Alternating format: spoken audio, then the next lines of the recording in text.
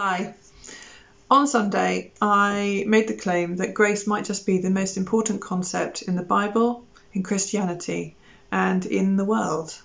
It's a bold statement, and I'm able to make that statement because grace is a word primarily about God. Michael Horton wrote that in grace, God gives nothing less than himself. Grace then is not a third thing or a substance mediating between God and sinners. It is Jesus Christ in redeeming action. As Christians, we live each day by the grace of God. Paul in Titus 2 verse 11 tells us that the grace of God has appeared, bringing salvation for all people, training us to renounce ungodliness and worldly passions, and to live self-controlled, upright, and godly lives. Grace is something we grow in. In 2 Peter 2:18, it says, "We grow in the grace and knowledge of our Lord and Saviour Jesus Christ." God transforms everything about us through grace. Our motivations, our desires, our behaviours, our speech even. Colossians 4:6 encourages us to let our speech always be gracious. 1 Corinthians 15 verse 10 tells us our identity is the result of grace. And Romans 5:2 points to the fact that our standing before God is based on grace. In 2 Timothy 2:9 we are called to holiness out of grace.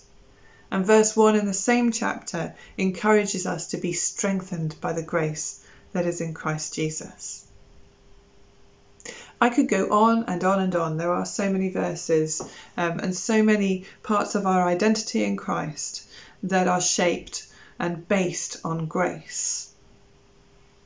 Grace is so important in the New Testament that Paul doesn't get beyond two sentences in each of his letters before he mentions grace. In 2 Corinthians 12 verse 9, Paul says that God's grace is sufficient for you. And that's true because God's grace is as big and as powerful as he is. In 2 Corinthians 9 verse 8 in the New King James Version, it says, "God is able to make all grace abound to you, so that having all sufficiency in all things at all times, you may abound in every good work." Modern translations often say, "God is able to bless you abundantly."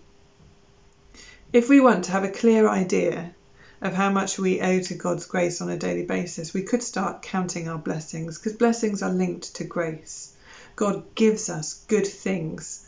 Those good things are blessings. They're undeserved gifts. If you have a talent, it's a blessing. It's a gift. You haven't earned it. It was there inside you already in its latent form.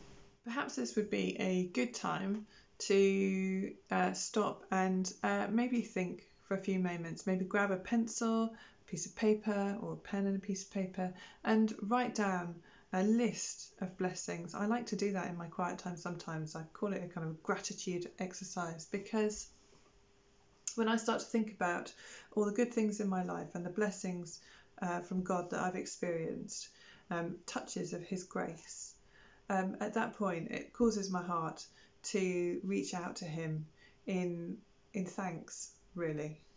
There is no good thing in my life that I can't trace back to God. He's generous and he's gracious and he's merciful with me. And I'd like to give you some questions to just kind of think about, maybe in your life group or even on your own. And they're very, very simple questions. I'd just like you to think about, are there moments where I've experienced God's grace this week or God's blessing this week? And I'd also like you to consider, what's the biggest impact that God's grace has had on your life? In other words, how has God changed or impacted you so far? What are the most significant things?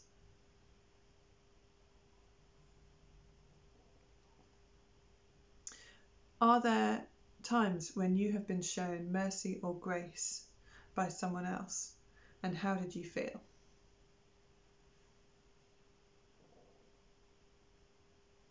Are there times when you have shown someone else mercy and grace? And what came out of that situation?